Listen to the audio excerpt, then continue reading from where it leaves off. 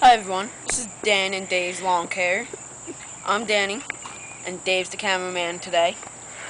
Today we have the SRM 1501 series Echo Weed Whacker.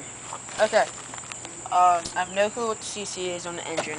It's probably 25 like most. This thing's so old.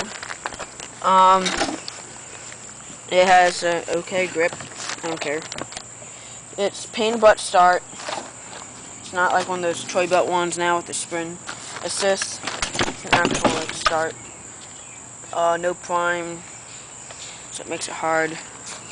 It's really long. I like my weed whacker's a little bit shorter than this.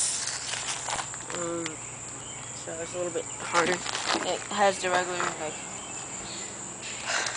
trapezoid handle here. I like it when it's a D. Not because my name starts with a D, just because of the shape.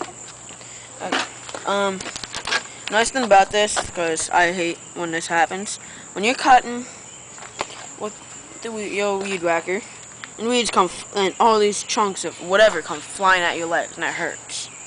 This is nice and bigger, so, and we got a universal head. It's broken again. Excuse me. I broke it. Like usual. Yep. Last one I broke too. Like usual. And that was the original head. And then my dad went and got this one. Dave, shut up. And my dad got this one. It was bigger.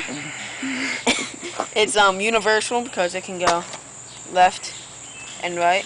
Tap and go. All you gotta do is shove the line in there. And then you twist this. It goes in. It works well. Then it broke. So that's our weed whacker. Thank you very much.